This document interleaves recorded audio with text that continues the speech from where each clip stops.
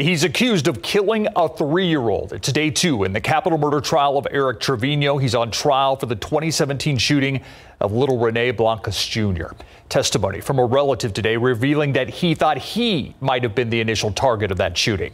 Eric Hernandez takes us inside the courtroom. What is your relationship to Rene Blancas? He's my cousin. Jack Daniel Hernandez was heading to his family's barbecue when he noticed his cousin's vehicle at the intersection of Briggs and New Laredo Avenue. I happened to see my cousin, so I stopped him and told him, "What are you doing? Why aren't you at the barbecue?" How long do you think you were sitting there talking with Rene?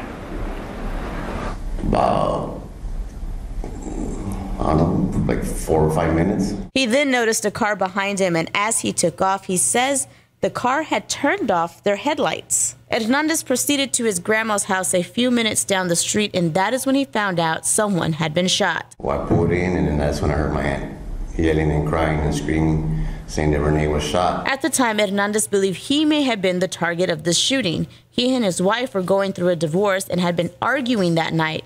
He told the jury she had sent some threatening texts.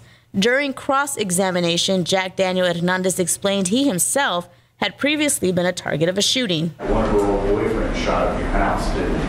I don't know if it was a boyfriend, but yeah, they shot at my house. Okay, they also shot at your car, didn't they? Yes, sir. Despite all that, the night 3-year-old Rene Blancas Jr. was shot. He said he wasn't able to get a look at the vehicle that had pulled up behind him and couldn't identify Eric Trevino as the suspect. The vehicle that pulled up behind you, did you see what type of car it was?